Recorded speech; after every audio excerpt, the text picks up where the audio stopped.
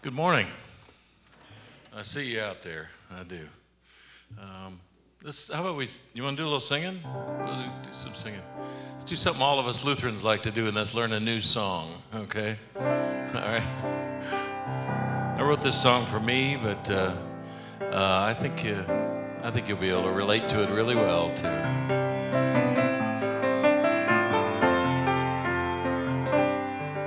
Let's sing together. Your grace changed my life. Your grace set me free. Your grace paved the road so I can live eternally. The best of all the blessings I've received is your grace. Your grace. Let's sing that chorus again, okay? Your grace changed my life. Your grace set me free. Your grace paved the road so I can live eternally. The best of all the blessings I've received is your grace. Your grace. If I could take the many gifts you've offered me and pile them all together, I know I would see the greatest gift is love that I'm not worthy of, but still you give to me abundantly. Your grace changed my life. Your grace set me free. Your grace paved the road so I can live eternally. The best of all the blessings I've received is your grace. Your grace. There was a time when my life made no sense to me. Confused and all alone, I wandered aimlessly.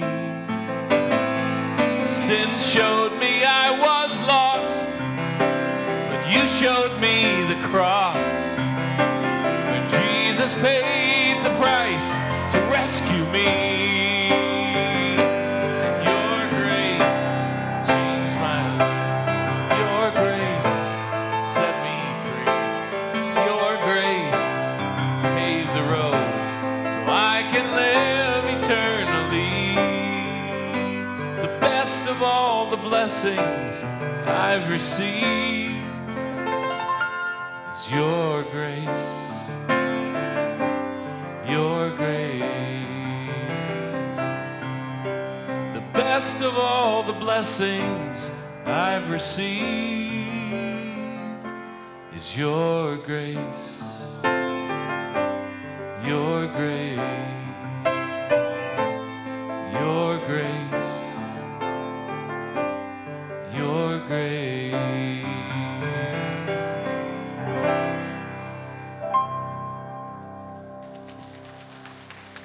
Very nice. Very nice.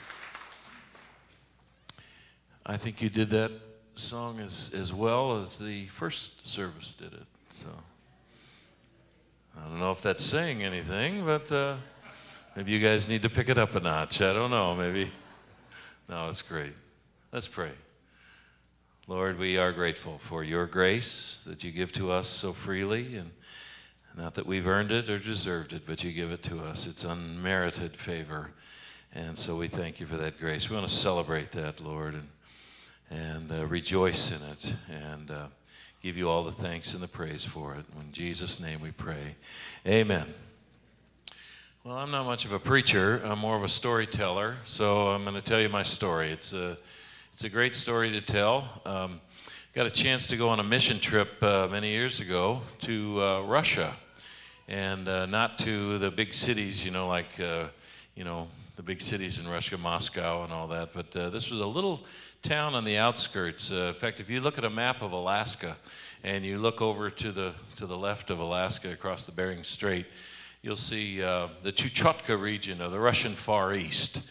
And this is, there's a little town called Lavrentia. We flew into Providenia and then went to Lavrentia, to this little village, poor little village. I don't care what kind of house you live in a better house than anybody who lives in Lavrentia, okay? Family I stayed with was a mom and dad and 2 kids, and mom and dad slept on the sofa out. They pulled it out, and they lived in a 1-bedroom apartment, and the 2 kids, Slava and Ira, slept in the 1 bedroom. The Slava was an 11-year-old boy, and he slept on a mattress that was full of old rags and old clothes, and Ira slept on a little bed that was a chair that folded out into a bed, and then she folded it back up the next day. They didn't have a whole lot of nice food to eat like us. They basically had reindeer meat. That was the basic meat. And you can cook reindeer a lot of ways, but none of them taste real good. So, but they had no, they didn't have a lot of nice clothes to wear like we have. And the roads in town were just were dirt roads and stone roads, and so you didn't have many cars, and some people rode bicycles, but most people walked throughout Lavrentia. Even in the winter when it got to be 60 below zero, they bundled up and went out and ran their lives, and they were wonderful people. You had to be careful to compliment them on something, because if you did, they'd give you what you complimented them on. Like you'd see some drapes. Oh, those are beautiful drapes. They'd be up on a little stool, taking the drapes down and giving them to you. So, but they didn't have a whole lot of conveniences like we have, and also they didn't have any churches in this town. And the missionaries had just gotten over there a couple of years before this, so we got a chance to go and to help start the first church in Lavrentia. And they meet in houses, and they still meet today. And we baptized a couple of people while we were there. We met so many of them. They were just wonderful people of faith. Some of them, were very strong. They wanted to be strong people of faith. My friend Vasily he wanted to be a man of great faith. He heard about Shadrach, Meshach, and Abednego and how they trusted in the Lord, and so he wanted to be like that. And Rosa was the main anti-American propagandist in town, and came to the first meeting the missionaries had just to kind of disrupt the meeting. But she heard about Jesus, and she gave her heart to Jesus. So, and then you had my friend Carman. This is a young Russian guy. He was in his 20s. He says, "Oh, I don't know about this God thing. These miracles you talk about. Miracles are hard to come by in Chukotka." He said, I have good job. I have beautiful wife. I have wonderful child. And he said, I don't need this God to take care of me. I have the government to take care of me. And so we said, well, we'll pray for you especially, Carman, okay? And because he needed a miracle, okay? So we met these people. We had a wonderful time. We did a couple of concerts for them. We took food, medicine, clothing, Bibles, and took over some T-shirts that had John 3:16 written out on the front in Russian. And some of these kids, that was the first time they'd ever heard the gospel, was through a T-shirt. So it was a wonderful time. And when you're doing God's work, of course, it always goes smoothly, doesn't it? It's just smooth. It's like marriage. Piece of cake, right? It's a piece of cake. Having children, that's just boy, that's a fun ride every day, I have 5 kids, I understand this. So the reason we have 5 is because we did not want to have 6, that's for sure. So you come back from a trip like that, and you're rejoicing, and you're all the good things you got to do and the people you got to meet and everything. And so we flew in our little twin-engine Piper Navajo. There were 7 of us on board, and we flew from Lavrentia to Providenia and had our passports stamped there. And then we flew from there to St. Lawrence Island in the United States to get our American passports stamped, and then we started flying from there towards Nome, Alaska, out over the Bering Sea, this ocean that freezes over solid during the winter. And during the summer, it thaws out. When we were going over in August, so it's thawed out. The water temperature is about 36 or 38 degrees, somewhere in there. But it's thawed out. And you can, you can get in the water, but if you stay in it for about 10, 15 minutes, you'll probably die of hypothermia. So we're flying over that water and can't see any land at all anywhere around you. All you see is that cold gray ocean below us. And I looked up to the gas gauge on the instrument panel, and the gauge had stuck at a half a tank. And all of a sudden it unstuck, and it went down just like that, down below quarter tank. Now we knew we were in trouble because there are no gas stations up there. I mean, I looked, and there were none. And so we prayed. And that's what you do. The problem persists, or the pain, or whatever, and what do? You go to God and you pray. We said, Lord, we're in your hands. No matter what happens, we are in your hands. And we kept flying and praying, and we finally saw some land out ahead and thought that, well, we may make it after all. And then the right engine ran out of fuel. So now we're flying on one engine. And we're still praying, though. We're going, okay, Lord, well, we're in your hands.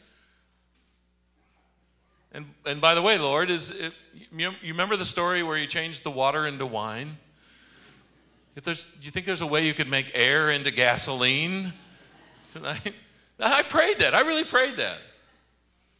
But the Lord chose to do other miracles that night, because about 5 minutes after the first engine went out, 27 miles from Nome, 3,500 feet in the air, still out over the Bering Sea, the left engine sputtered and quit. And we got no more engines, and we're going down. Now, some of you got that look on your face like, oh, wow, I hope he makes it. I do make it, all right? I'll just let you know. But it wasn't without some difficulty. I mean, he took it down, and he took it down on the ocean. The waves were 3 to 6 foot high. It's not a smooth place to land the thing. He came in, dragged the tail, and banged it down. Flaps up, gear up. 90 miles an hour we hit that water. I mean, it was a jolt.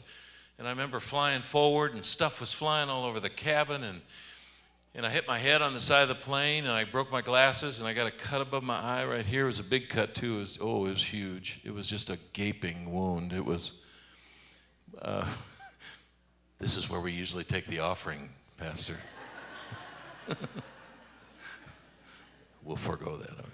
No, actually, I got a cut right here above my eye that didn't even bleed, okay? But God did break my glasses. I'll tell you why in a second. We came to a stop. Everybody said, let's go, let's go, let's go. So we get out onto the wing, and we didn't have any, flotation device. We didn't have any life jackets or seat cushions or inflatable raft. But we had 20 empty 5-gallon gas cans. And they were about that tall, about that big around. They were empty and sealed, and we were taking them back to be filled up with fuel for our other planes that were still back in Russia. So we said, let's go, let's take the cans. Let's just take them out there. We'll float with those. And so we got out on the wing, and people got in the water, and we were tossing them cans. And I remember being on the wing when this plane started going down. It started filling up, and then it went down the nose first, and came back up again, and then went down, and I pushed myself away from the plane, and there went the plane. And now here we are floating in the water, holding on to these 36, 38-degree water. We're holding on these gas cans. And we don't know if any help's coming or not. And when you go through the pain and the problems and the difficulties, the challenges in life, and you call out to God, this God who has already rescued you by sending his son to die on the cross, and you wonder if he's going to be there, you realize at this point in life, you're either going to see him personally or you are going to see his handiwork. We got a chance to see his handiwork that day. And so we floated around, and the waves were such they pushed us apart, so we couldn't even see each other after a while. We got so far apart. But the water in the ocean out there, that far out, it doesn't even make noise. In fact, we could hear each other shouting to each other very easily. So we shouted out words of encouragement and survival instructions. And that's what the church is supposed to shout out to each other, right?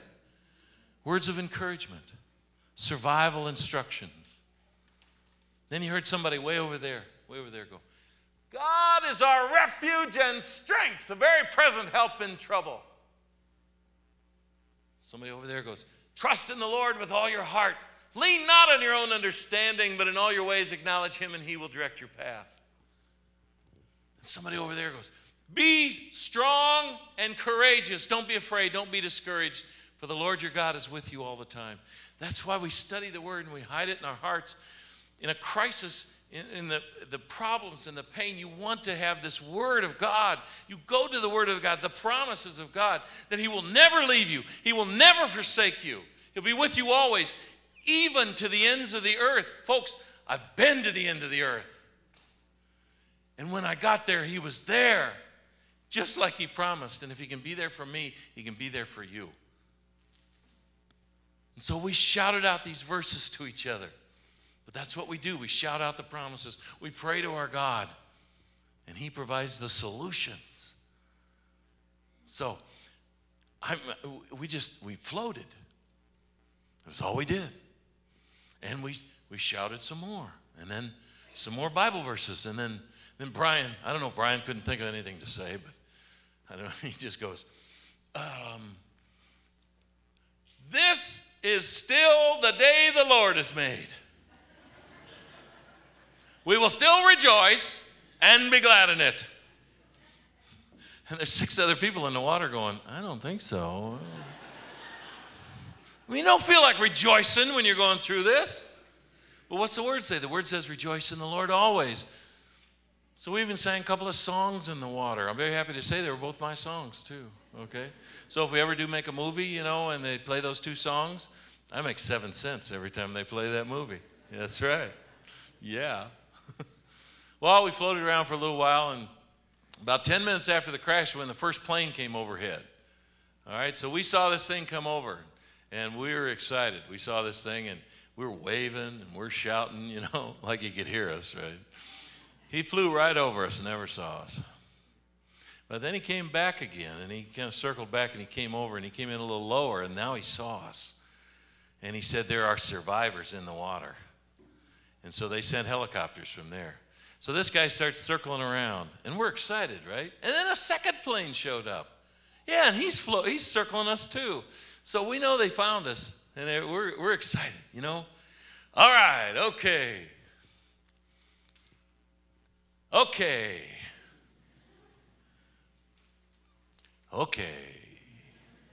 What do we do? Do we jump? What do we do here? I'm a Lutheran. I like to have it all written out in front of me, Now, finally, over the horizon, about 25 minutes after the crash, the first helicopter showed up. Great sound. That fluff, fluff, fluff, fluff, fluff, fluff, fluff. Here he comes over. But it's not one of those rescue helicopters, with the hoist or the basket or something like that. This is a survey helicopter. He's got 1 firefighter and 1 rope hanging out the side, about this long. Firefighter's got his thermal suit on, and they're no basket to pick you up or anything. You just got to hover up and down with the waves and reach down and start pulling people in. And the firefighter brought 7 body bags with him because he'd never pulled out a live person before. But you never limit God, because God can do anything. So here they come after us, and they started picking people up, and they got Carrie in first. Carrie was in the water about 35 minutes. And then Dave Anderson was in 40 minutes. And then Dave Cochran, the pilot, he was in about 45 minutes. They took those 3 off to an island a couple of miles away. Then they came back and they got me. I was in the same area with this lady, Pam. So I pushed her over towards the skid, and they grabbed her and they pulled her in. Then they came over and got me. And I remember this thing coming down, and it's loud, and it's kicking up those water. It's awful tasting water. It's this salt water, ocean water. Yuck. And but I'm not going to give up now. And sure enough, I reached up and grabbed that rope, and the guy grabbed my coat. And then I let go of the cans and kind of tucked my arm under the skid. So now they picked my leg. I'm kind of laying on the skid like this, all right? And the firefighter leans down and goes, "Are you on?" I said, "Uh-huh." He said, "We can't get you inside. We got to go." Well, this is my first helicopter ride ever, and I'm pretty sure you're not supposed to ride that way, but I'm not going to give up. So I hung on, and they hung on to me, and I hung on for dear life, and they took us to the island. And they couldn't drop us off on the shoreline of the island. No, they have to drop us off on the top of the island, 760 feet above the ocean. I'm hanging on the outside of the helicopter, flying up the top of this island. And so they let us off there. And you know how high this is? It's about a 60-story building. You ever seen the Arch in St. Louis? This island is 120 feet higher than the Arch. And this is why God broke my glasses in the crash. So I didn't know how high this was, all right? And, they dropped us off, and they said, we got to get the other two. We said, okay, go ahead. And Pam and I were in about 55 minutes in this water. And the second helicopter showed up then. And they picked up Barb, and she was in about 60 minutes. And then Brian was in about 70 minutes. And they got us all up to the top of the island. They put us in the helicopters, flew us off to Nome. The ambulances picked us up there, took us to the hospital, and then they warmed us up best they could. 5 of us were released from the hospital that night. The other 2 were released the next day. The FAA says that we're the only crash to have ever landed in the Bering Sea where they've had any survivors. And we are the longest to survive in water that cold without a thermal suit. And for that fact alone, we were made honorary members of the Nome Polar Bear Club.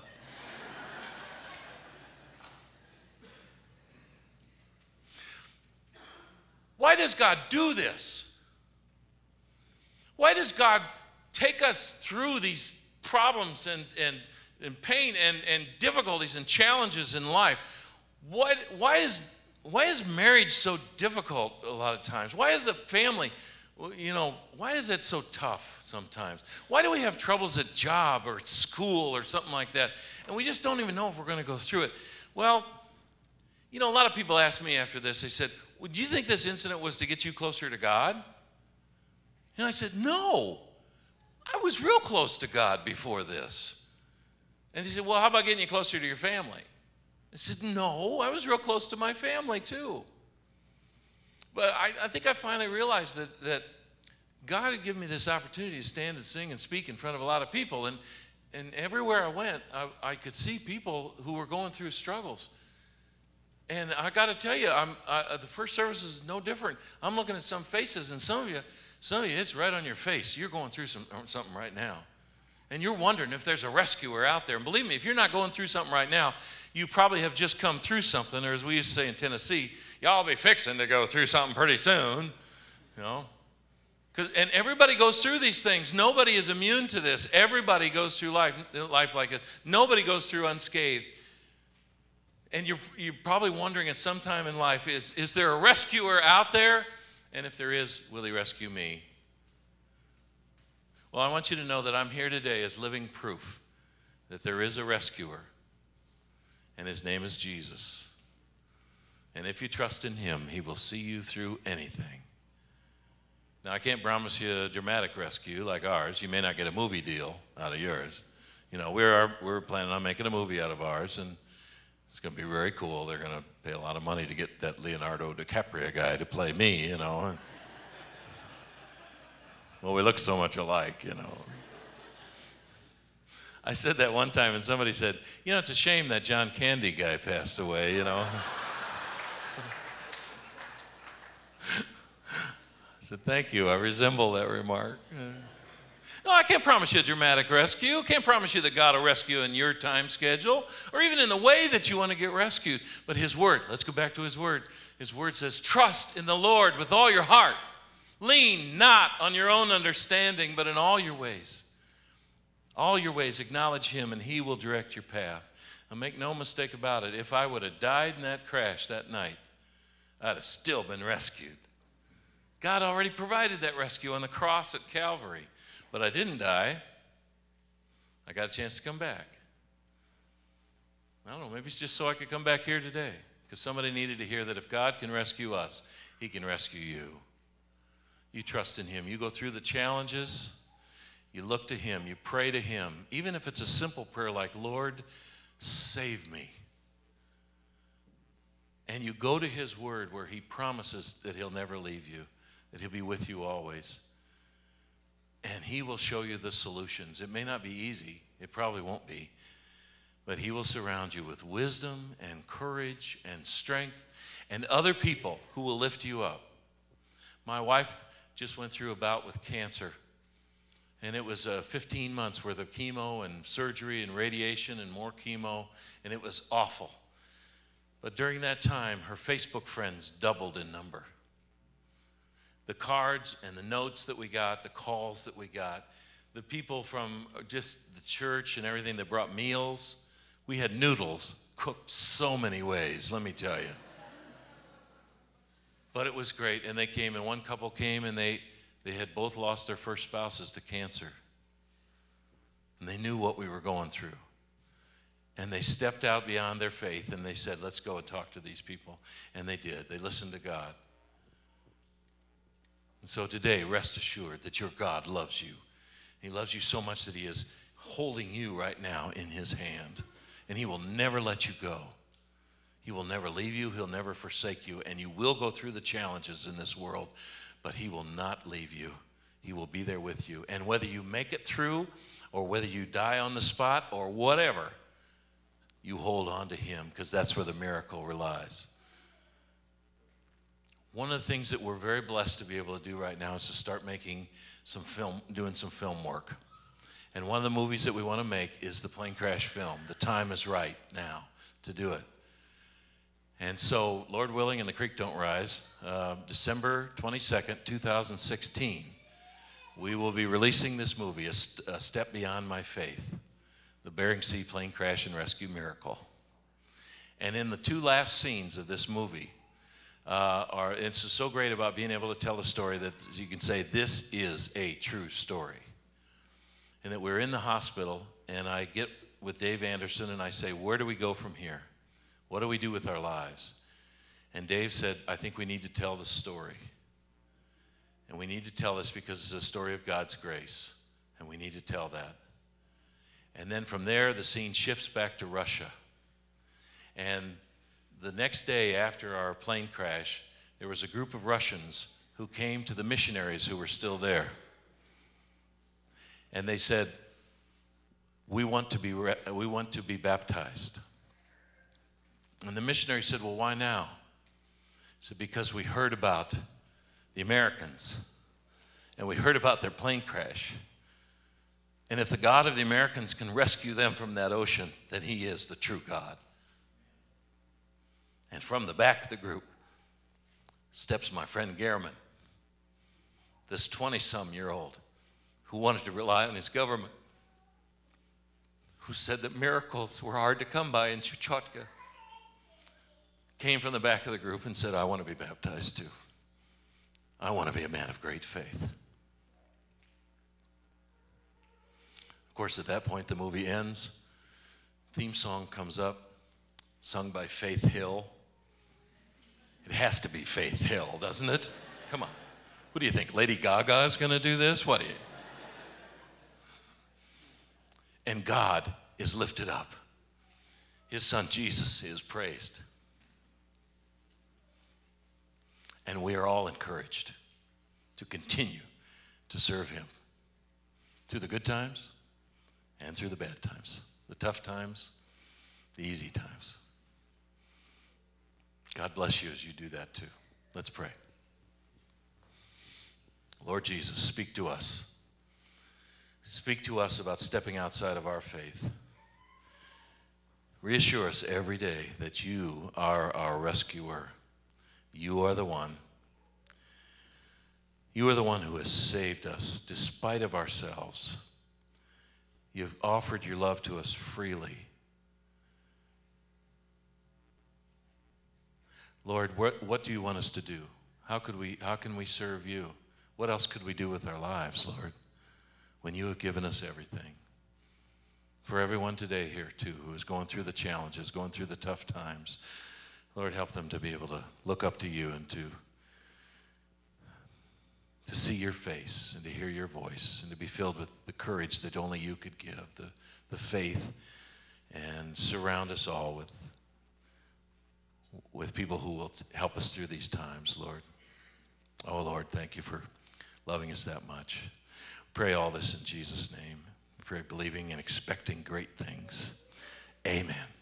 Amen? See, Lutherans can say amen too, I think, if we get organized, I think so.